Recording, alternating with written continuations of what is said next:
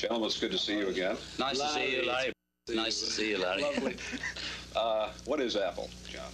It's a company we're setting up which involves records, films, electronics, which make records and films work, and what's it called, manufacturing?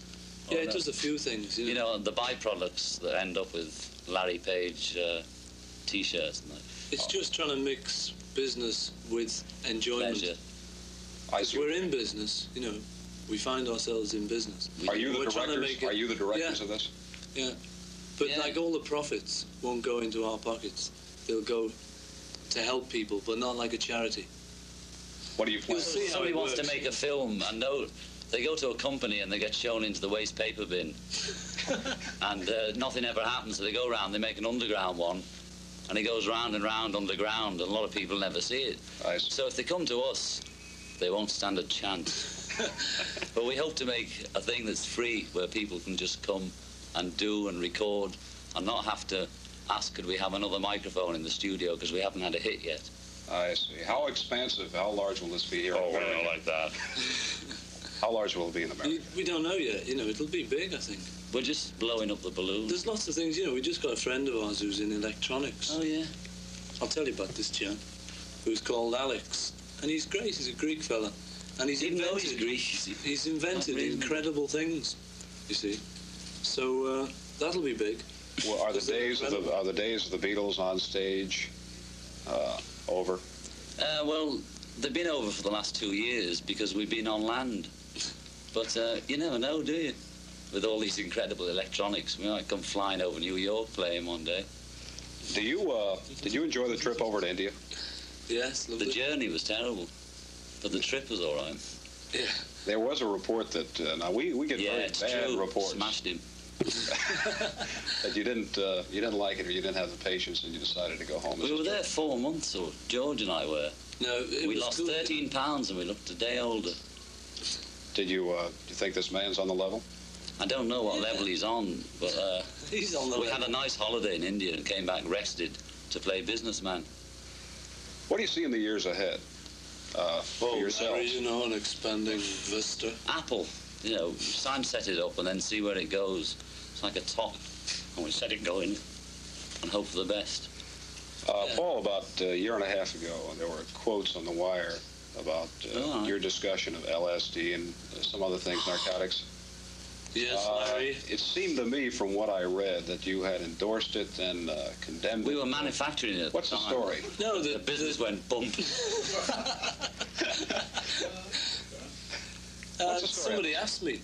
Some newspaper man came up and he said, "Have you had LSD?" So I thought, well, I'll either be cagey here or I'll be honest. So I said yes.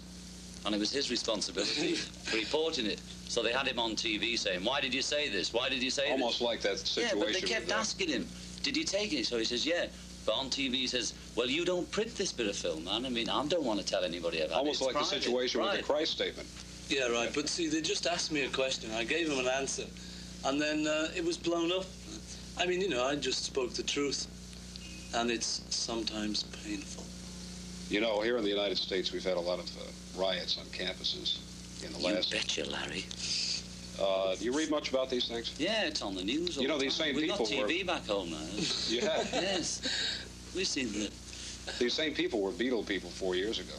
Yes. And so they've grown up, right?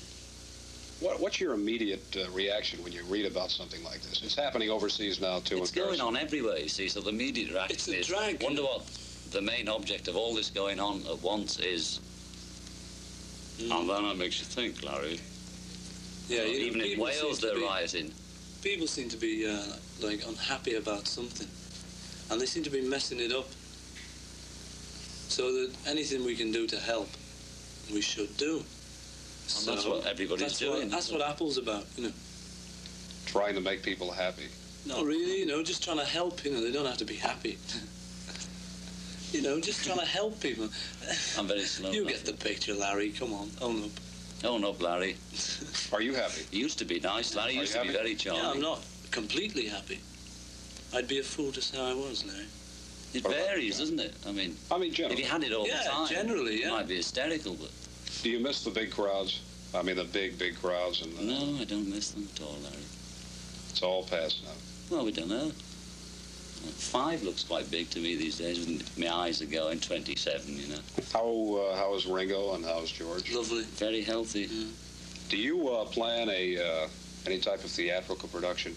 I don't know. If somebody comes up with a production and says, I can't get this on, we say, can't you? Let's have a see look. What do you think about that? I mean, us ourselves doing it. Yourselves, on stage. They're doing one of John's books at the National Theatre in London. It's disgusting what happens in England these days. What about, I hate to get on politics. Singing and all that. Right. We're still doing all that, you know. Nothing's changed. The only difference is we don't tour. But we might do in the future, you know. You might tour again? Yeah, we only stopped touring because there was nowhere to go, you know. You could only get bigger and bigger audiences. You couldn't hear it. And we what with all the better. rifles and the big masks and all that and the clubs frightened me to death, viewers. I hate to get on politics, but you know, you're a young man, about my age over 27. there. Right. And what do you think about this racial business over in England? I know we talked about this before. Seriously. The one over in England? You know, the leader of the party talking about laws against immigration and... yeah, you know, they just try and be with it. Thing. What do you mean by be with it? Just... Well, like the Queen doesn't need to be with it, says Hardy Amis. She is it, says Hardy Amis. No, that thing's just the same question everywhere, you know. There's no different in England. It's a bit less harmful in England. But it's the same thing, you know. Some people don't like other people because they're not the same as them. I talked to you after about a year after the assassination of President Kennedy, and you said that at the time that this alarmed you. You know, it was a shocking thing when you first heard about it. Yeah. Did you feel the same assassination is the same type of feeling about Martin Luther King? Sure. Yeah. What do you think we are, deadbeats? I mean, well, what was your general reaction? Of the what was yours then? I can't describe how I felt. Oh, they've got another fella, have they? They've done it again. Who is it? You know. Of course, you're separated from the scene. You're over there, and you're outside looking in. No, not really. You know. No, that's not. We're trying to keep up with what's going on, Larry. It's the same thing everywhere. You know, there's somebody messing it up, and we're going to find him. I believe his description is going round now, this very moment. Right. A short brown suit with a pair of charcoal grey trousers. You're keeping up with the times. Oh, I am, yes. One final question. In all the time you've been Beatles, before you were just people from Liverpool, it was always a question that somebody asked you, well, when's the bubble going to burst? Remember that? Yes. The bubble hasn't burst, and it doesn't seem like it's going to burst. It just flew off. But do you ever envision a time of just ceasing being the Beatles and going off on your own, or even working together? Just we do work on our own anyway now. You never can be anything else but the Beatles. We are the Beatles, you know, that's what we are. We're also Apple as well, see. They're like Dr. Jekyll and Mrs. Brown. But they're both meant to be nice, you see.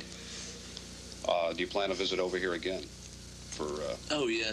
You know, we don't plan anything. It just happens, you know. We just come over here and go over there, and it's, you know, we'll be back, and you know, anything could happen. Out of all your experiences in the United States, what would you say was the highlight of your career here? Escaping from Memphis. Seriously, just the first thing happening.